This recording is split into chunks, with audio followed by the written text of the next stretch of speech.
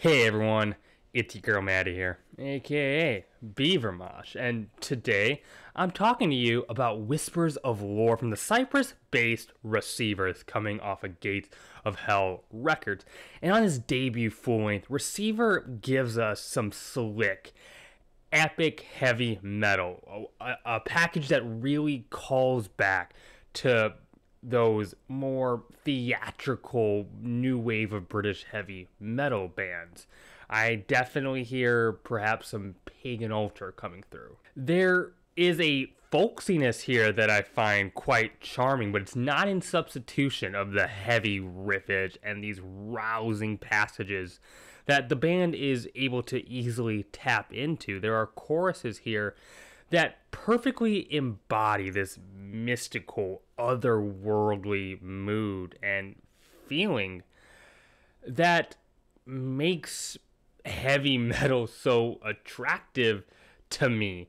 It makes it a one-of-a-kind experience. Unite kicks things off with these sick, rolling, psyche leads that are met with these big towering strums and drum hits, eventually morphing into this rummaging bass line and soaring vocals that come through with this battle readiness. The whole thing has this effective marching feel to it. You're gonna want to pump your fist while listening. The riffs have such a weight while the tone has this delicious crunch. It's just pure heavy metal. The vocals are fantastic.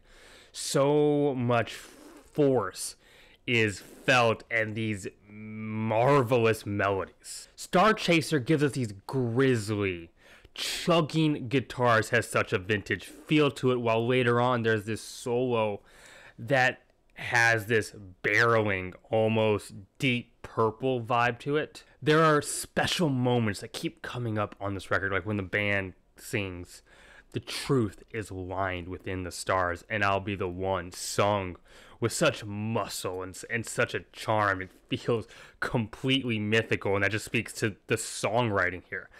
This album has hella tunes that get stuck in the dome for me. On Trespasser, the guitars do this stuttering, almost staccato thing. It sounds and feels kind of like a machine gun, while the drums continue to have this propulsive hop, gives the album, all the tracks, this exciting forward momentum and energy. The vocals have such a theatrical element to them here, kind of channeling this aggressive, gruff messenger. It's as if characters are being tapped into and acted out upon through the vocals.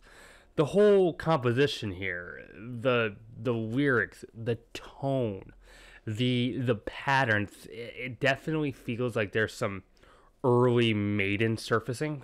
Falling to Dust starts with this beautiful reverb heavy, kind of jazzy intro with even some, I would say, classical touches. Really sets the atmosphere for the rest of the track. So when the metal does kick in, it feels elemental, really spacey, and has this ethereal quality to it. I love how when the pre-chorus comes in, the song kind of slows down and you get these thundering strums before the chorus skips forward.